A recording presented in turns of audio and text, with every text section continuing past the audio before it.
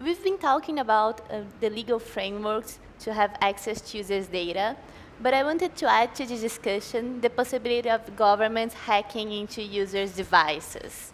Recent news stories reported that Brazilian authorities have had contacts with companies that provide these surveillance solutions for governments, such as the Italian hacking team.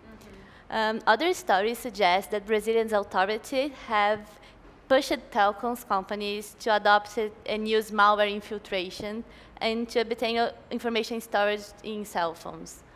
What are the risks for human rights associated with government hacking? And in what cases, if any, this could be legitimated? Also, I could just comment on the recent amendment on Rule 41 of the Federal Rules of Criminal Procedures in the US. I think that should add something interesting to the discussion. Sure. So Access Now, last year, we published a report called Government Hacking and Human Rights Approach to Government Hacking.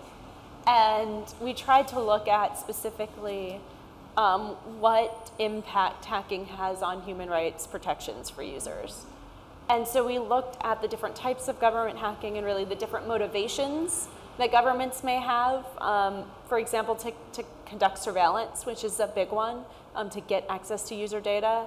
Governments have hacked into devices in order to what we call messaging control, to dictate a very certain message and to ensure that either a message is promoted or kind of tampered down. And then a third one is to do some sort of damage. You can hack into devices, for example, to make them explode or to make them overheat in a way.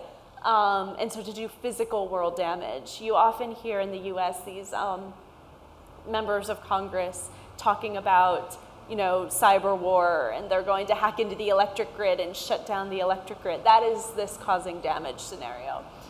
And what we've determined is that those second two, the messaging control and the causing damage, are just absolutely inconsistent with human rights protections under what they are currently capable of doing.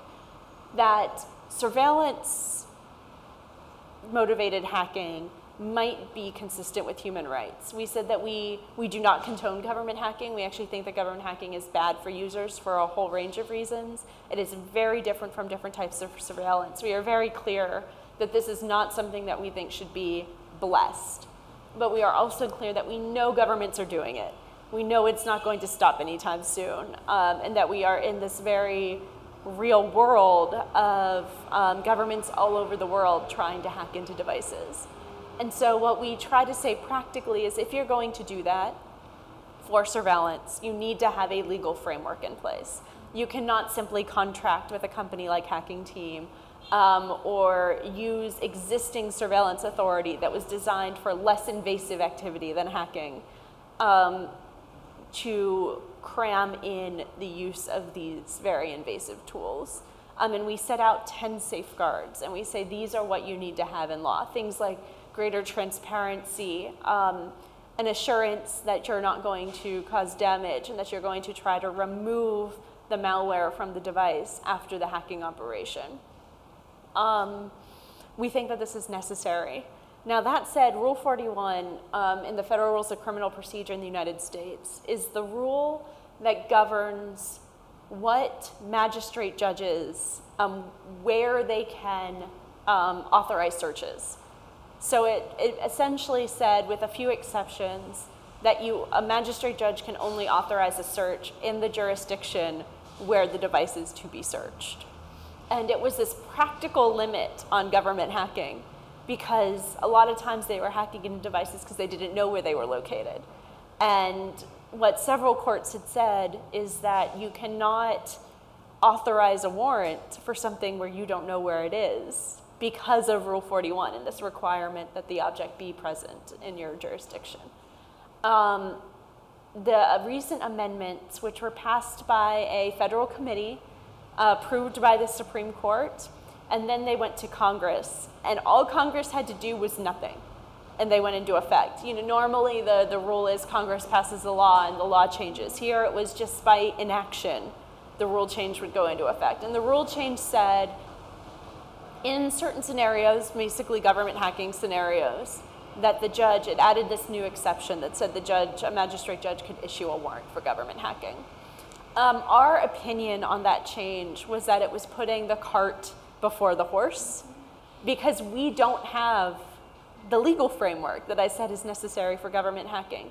So we were removing these procedural barriers to make it easier to hack into devices without having thought through the substantive rules that need to be in place as well. So we think that that is a very negative thing. We're now in a scenario where we're not sure how government is using these authorities, but we know they are after that rule change went into effect. And we still don't have the proper substantive rules in place for it. And we think that all countries should really be considering a legal framework. And we're seeing it. We see it in the Netherlands has a law on government hacking. Italy just proposed a law on government hacking that they want to pass. It's actually, noting that we don't think they should be hacking, it is quite good and quite protective for a law. Australia has a framework. We would like to see more countries move into that world of having a legal framework.